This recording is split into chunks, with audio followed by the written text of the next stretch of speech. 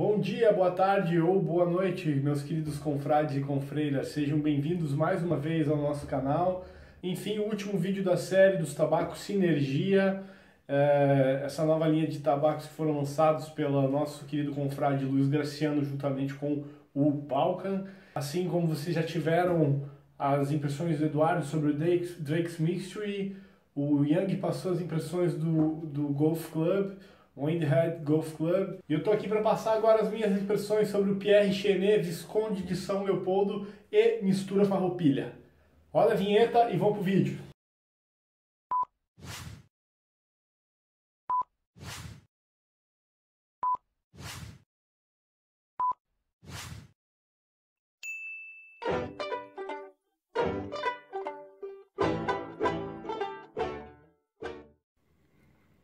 Bom, pessoal, primeiramente eu gostaria de pedir desculpas porque eu não tenho tabaco aqui para apresentar para vocês.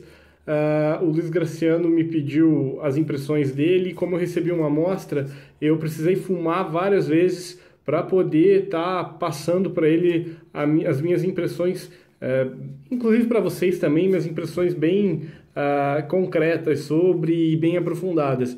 Então acabou que eu não vou ter aqui para apresentar para vocês, mas em contrapartida eu tenho a latinha. A latinha está aqui para pelo menos mostrar o produto para vocês. Eu não tenho a dos outros também, porque eu recebi as amostras dentro dela. Vocês já viram com o Eduardo e com o Yang também os detalhes dessa lata, tá? Só estou apresentando aqui para vocês também do Pierre Chenet, que é um vapor, tá? É um vapor que leva um pouco de Cavendish também. Porém, assim, é um vapor com 3 virgínias, inclusive virgínias que são maturados, alguns, inclusive, mais de um ano aí maturando, sabe? Então, é uma mistura, é um vapor com bem carregada de perique, tá?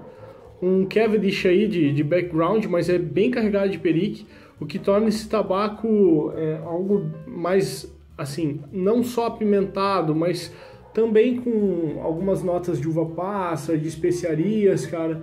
E então, assim, eu aconselho bastante para quem gosta de um vapor aí, carregadão de perique, bem temperado mesmo. E aqui também ele descreve algumas características do produto, o sabor, o corpo, a nicotina. Realmente a nicotina é forte, tá? Ele não chega ao máximo aqui, mas dos 3 que eu acabei fumando, eu achei o mais forte, tá? Um corpo médio, digamos aí, e um sabor bem intenso também.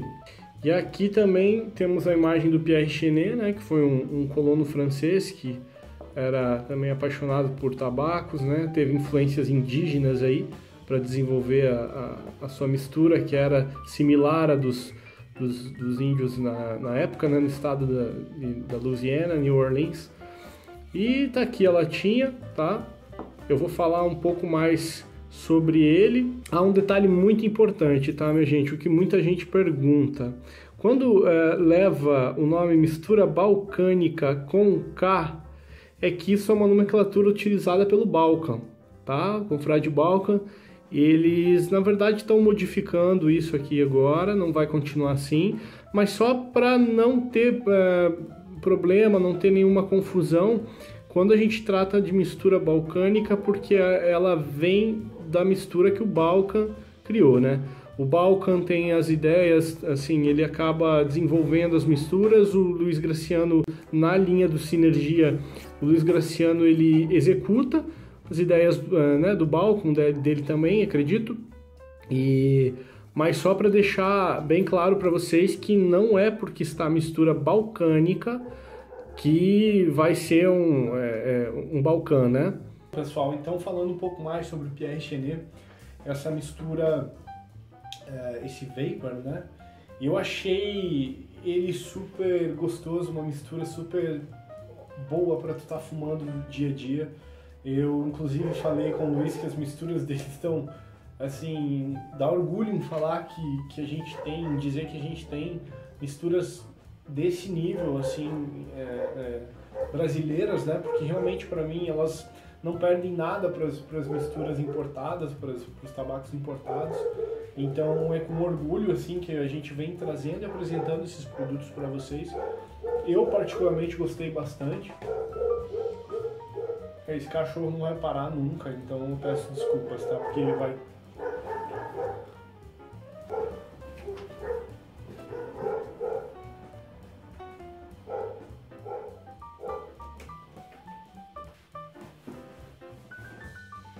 Foram misturas que me impressionaram pela sua qualidade e pelos seus aromas que, assim, não são difíceis de encontrar. São aromas descomplicados, muito saborosos, muito aromáticos, mas você consegue discernir bem o que você está, separar bem o que você está fumando, sabe? No primeiro terço do fornilho eu senti uns aromas mais de cereais, muito parecido com os aromas que eu senti na Visconde de São Leopoldo, que é um tabaco que eu vou falar daqui a pouco para vocês, que para mim foi um dos melhores assim que eu fumei da linha.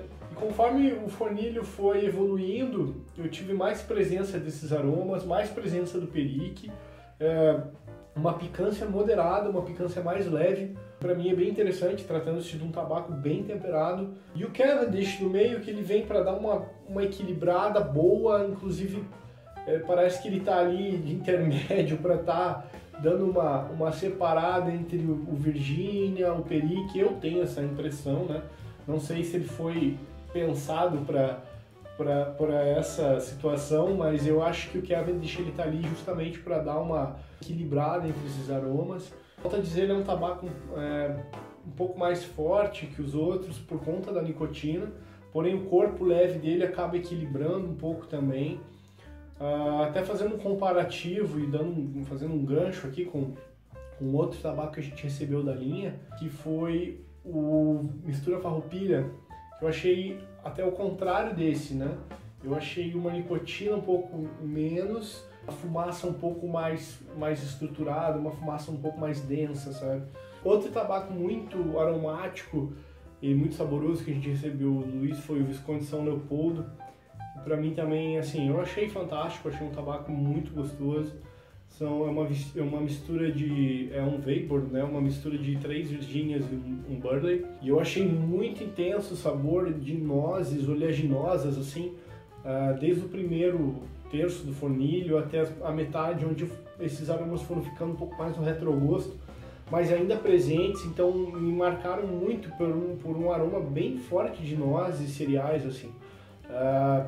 Eu achei fantástico, foi uma experiência muito boa também. Todos que a gente recebeu, eu acho que o que mais me agradou, na verdade, foi o Windhead Golf Club, que o Yang já apresentou a vocês, mas nenhum deles ficou para trás em questão de qualidade, em questão de um ótimo produto apresentado. Alguns pontos a serem ajustados às vezes um pouco mais, um pouco menos de umidade, mas isso o próprio confrade ou confreira pode estar também ajustando na sua casa, né? Deixando ele descansar. Quantos tabacos que a gente fuma, que a gente tem que estar fazendo às vezes esse processo, né? Deixando ele um pouquinho descansar para tirar um tanto da umidade e tudo mais. Cada um tem sua técnica, né? Mas eu acho que eles não perdem nada em questão de aroma, de sabor. O corpo deles está muito bem estruturado, os aromas naturais deles me impressionaram. São tabacos que para mim se equilibram a tabacos importados, sabe? Se comparam a tabacos importados. Tão bom que eu acabei fumando tudo e não tenho nenhum tabaco para apresentar. Lembrando que agora no fim dessa série, finalizando com esse vídeo, a gente vai sortear para vocês uma amostra de cada, né? Quem participar do sorteio pode estar levando uma amostrinha para casa, um test drive antes de estar adquirindo uma latinha dessa. Eu aconselho, é um produto que eu aconselho a vocês, é um produto que eu senti um diferencial, inclusive tratando-se de uma linha nacional, eu achei uma qualidade ímpar. Não fumei tudo ainda, né? de tabaco, a gente tem muita coisa para provar ainda, né? Mas eu digo que eu já me impressionei e fiquei muito feliz com o resultado. Luis e Balkan, né? Vocês estão de parabéns. E por último, porém não menos importante, tem também a Mistura Farroupilha. Também trata-se de um vapor bem similar ao Visconde de São Leopoldo, Porém, a diferença entre as duas misturas é essa, né? A quantidade de Virgínia e de Burley, tá? O Mistura Farroupilha leva um pouco mais de Burley e por isso ele tem uma fortaleza um pouco maior. E já Visconde de São Leopoldo leva um pouco mais, uma base um pouco maior de Virgínias, né? O que deixa ele um pouco mais suave, um pouco mais quente, um pouco mais adocicado, digamos. Já o Farroupilha tem essa pegada mais forte de Burley e acaba ficando um pouco mais encorpado, um tabaco mais farroupilhão mesmo. Porém muito gostoso também, um tabaco, um Weibur também excelente, assim. Entre as duas, pro meu perfil aí de cachimbeiro, eu gostei mais da Visconde de São Leopoldo, por me trazer um pouco mais desses aromas de nozes, esses aromas mais de cereais. Eu achei muito aromático, muito gostoso o sabor do tabaco. Eu acho que assim, cara, na mistura vocês acertaram a mão. É claro que uma coisa ou outra, com o tempo, vão se refinando, vão ficando ainda melhores. Foi uma experiência maravilhosa. Eu queria agradecer muito ao Luis Graciano por ter enviado suas amostras pra gente. O Balkan por idealizar algumas misturas, né? A verdade é os dois, essa sinergia, essa junção, uma parceria que vocês fizeram que deu muito certo, sabe? Tô ansioso para ver os próximos tabacos da linha. Windhead Golf Club, arrisco em dizer que ele tá aí no meu top 5 de todos os tabacos que eu já provei, cara. Então ganhou meu carinho, ganhou toda a minha consideração por terem me apresentado algo que, assim, memorável, sabe? Então, minha gente, um vídeo simples, um vídeo mais compacto, um vídeo breve. É simples, mas é de coração. Foram tabacos que eu recebi, eu tava no meio da minha mudança, então eu parava um pouquinho, sentava do lado das caixas, acendia o cachimbo, ia mandando mensagem pro Luiz, Luiz, achei isso, achei aquilo. Passava cada terço do fornilho, eu passava as impressões para ele e ia falando. Foi quando eu realmente me mudei que eu sentei, fumei o fornilho cheio de cada um, falar, cara, agora eu vou finalizar, agora tá na hora de passar para ele realmente o que eu penso e o que eu acho dos tabacos. E aí já era o último fornilho de cada. Eu acabei ficando sem tabaco para apresentar para vocês. Fiquei um tempo também aí sem gravar, então o que eu tinha de mais presente desses tabacos, o que eu tinha de mais evidente deles, foi isso que eu senti. Espero que tenha ficado claro de certa forma para vocês. E para os nossos espectadores, nossos confrades, nossas confreiras que acompanham o nosso canal, veem nossos vídeos, fiquem ligados que a gente vai sortear para vocês uma amostra de cada. Breaks Mixture, Windhead Golf Club, Visconde de São Leopoldo, Mistura Farroupilha e Pierre Chenet. Então nessa quarta-feira agora, no nosso próximo vídeo de meio fornilho, fiquem ligados que a gente vai passar as instruções para você poder participar desse sorteio e tá concorrendo aí a uma amostrinha de cada tabaco desse, que eu tenho certeza que vocês vão gostar. Então muito obrigado mais uma vez pela sua paciência, pela sua audiência. Se possível, deixe seu like, deixe seu comentário, críticas, sugestões. Se quiser saber mais a fundo de cada tabaco desses, em breve eu vou estar adquirindo mais umas latinhas aí da linha Sinergia, com certeza, já virei cliente. Então, caso vocês queiram algum vídeo específico de algum tabaco da linha, por favor, comente para mim, vai ser um grande prazer, uma honra em estar trazendo para vocês. Certo, minha gente? Então fique com Deus, juízo sempre, tá? E boas fumadas!